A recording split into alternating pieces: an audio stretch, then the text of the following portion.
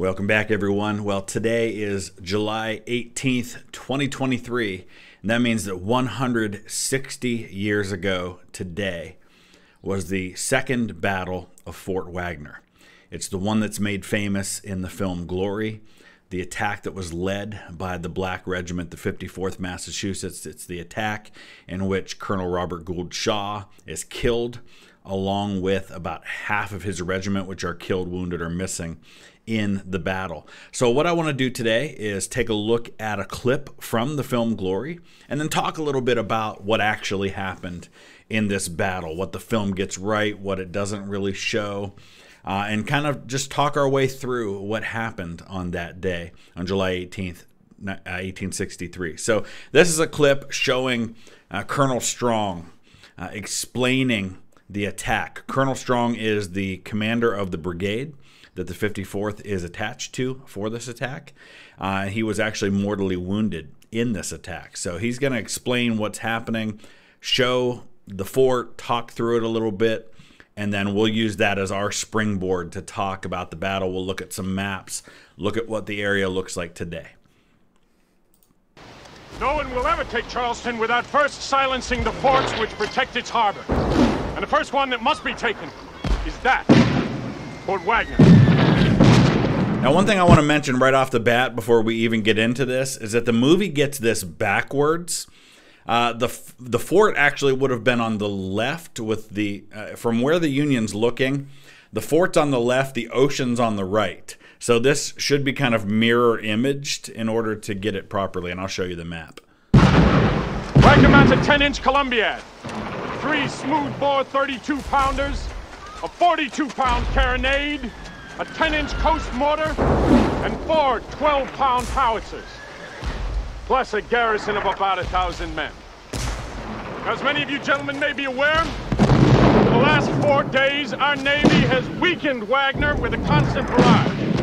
Our headquarters has determined a time for our attack. We will proceed with a direct frontal assault tomorrow at dusk. The problem, gentlemen, is the approach. The ocean and the marsh leave only a narrow strip of sand, a natural defile through which we can only send 1 regiment at a time. Now, our best hope is that that leading regiment can keep the Rebs occupied long enough for reinforcements to exploit the breach. And I want to just point out that Matthew Broderick in this film, this is pretty close to the time when he does Ferris Bueller's Day Off, right? And a lot of people thought, well, was he right for the part? But he looks just like Shaw. Shaw was 26 years old during this battle. I did a video telling his story, and I'll put a link in the description, and then at the end of the video you can check that out. When I was at the Antietam battlefield last fall, the movie Glory opens with a scene of Shaw fighting at Antietam. He was a company commander in the 2nd Massachusetts. At the time, they attacked through the cornfield. So I did a video telling his story. He enlisted as a private in a New York regiment in 1861, ends up commissioned in the 2nd Massachusetts, then gets bumped all the way up from being a captain in command of a company to a colonel in command of the 54th Massachusetts. But he fit the role of Shaw perfectly. I thought he was exactly the right man for this role, and he looks just like him too. Needless to say, casualties in the leading regiment may be extreme. General Strong, the 54th Massachusetts requests the honor of leading the attack on Fort Wagner. And can I just say here that Broderick in this scene, to me, has the perfect kind of balance of I'm scared to death, but I'm also going to put myself forward for this command because I know how important this is to show that these men can fight. Like, he's got that fear but also bravery all wrapped in one.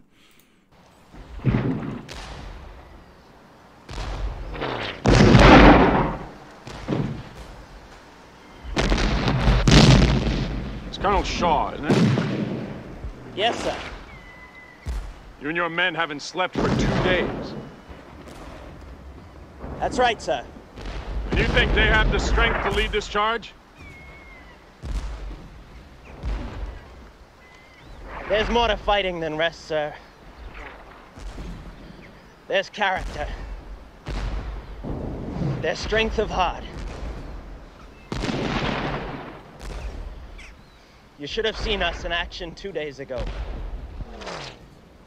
We were a sight to see.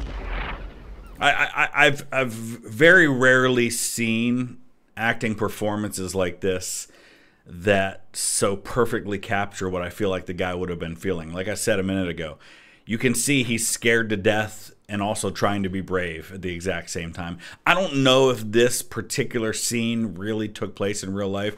I don't know if he volunteered them for this or if they were given that option or how it all went down, but they did lead this attack.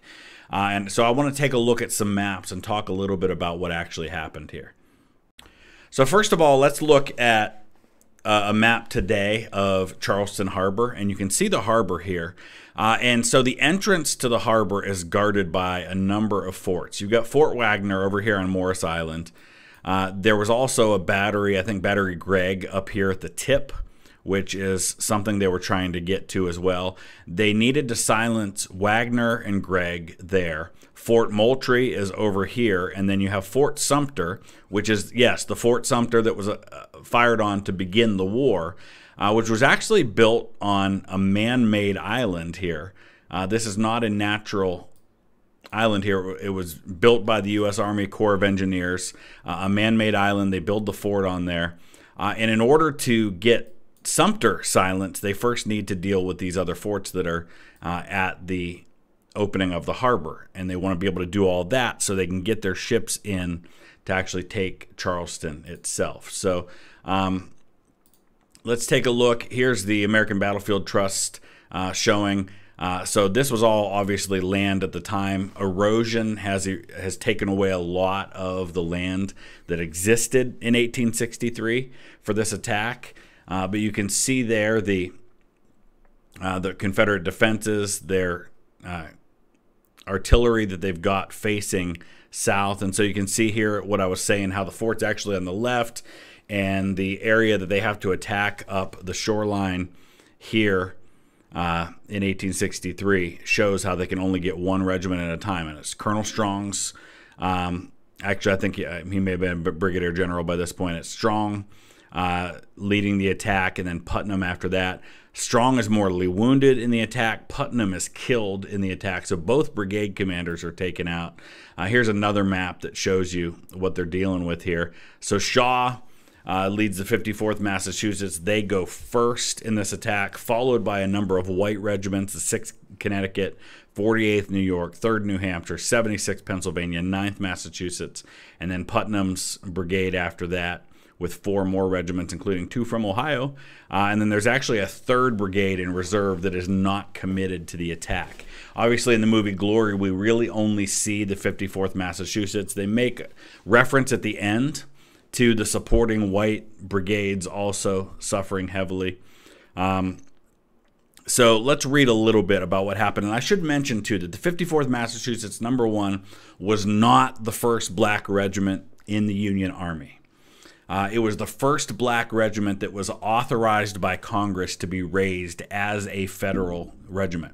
There was there was a Kansas colored unit, there were Louisiana units, but these were all units that were kind of way out in the West, that were formed from men, a lot of whom were considered contraband, which was a federal army term for freed slaves that were brought into the army and basically hired to do manual labor and things like that. And some of them were formed into regiments. They weren't really combat soldiers, though like the Kansas Colored Unit did see combat and some of these others did.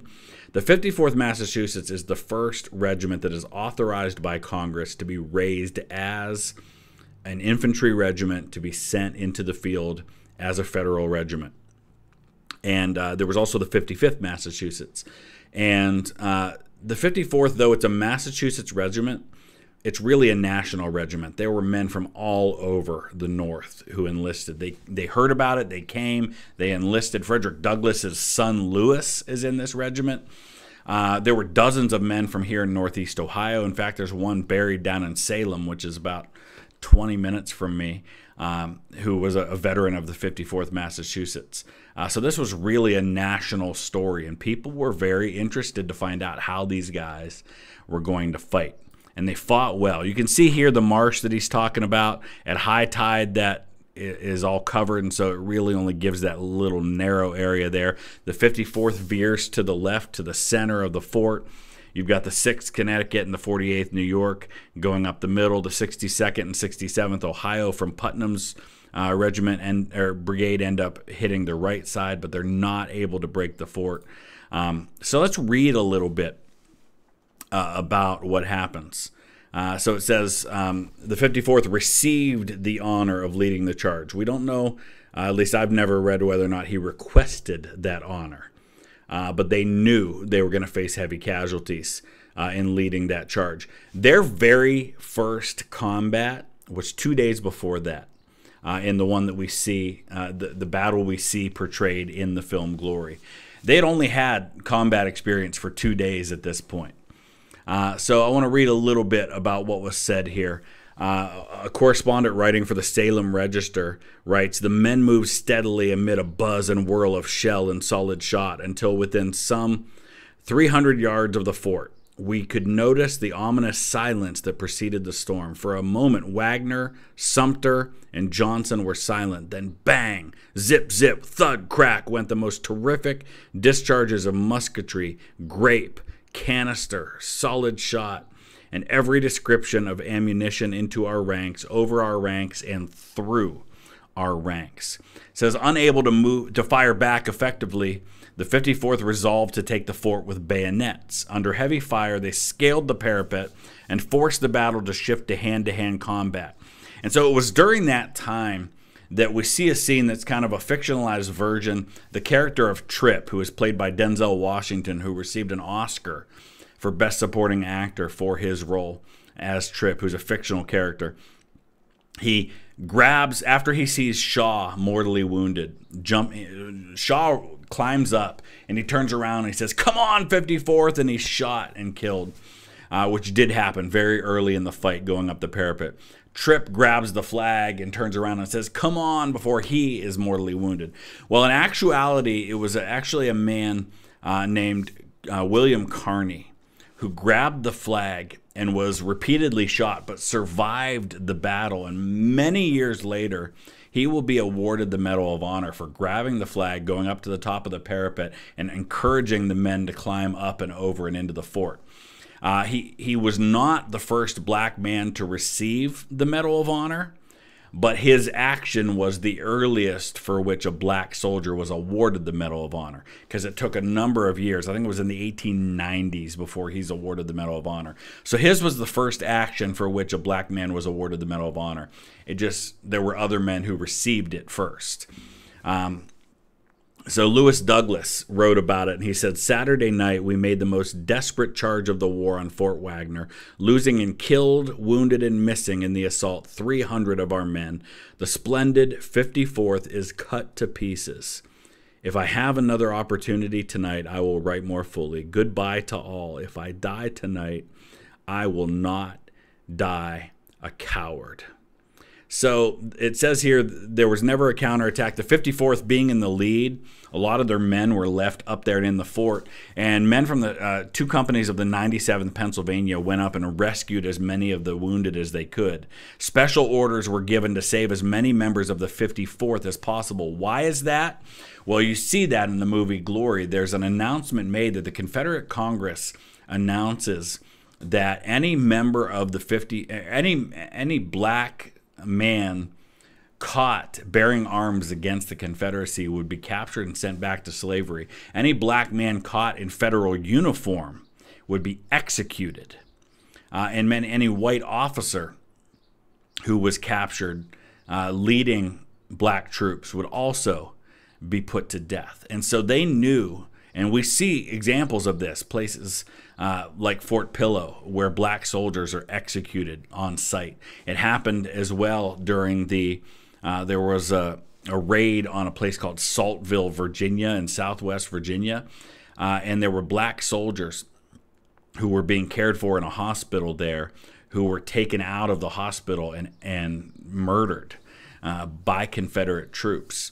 And one of the officers in charge of the men who committed that massacre was the only Confederate soldier who was executed for war crimes during the war. Henry Wirtz, who was the commandant of Andersonville Prison, was also executed. But this officer was the only one executed for crimes like that, actively killing black troops.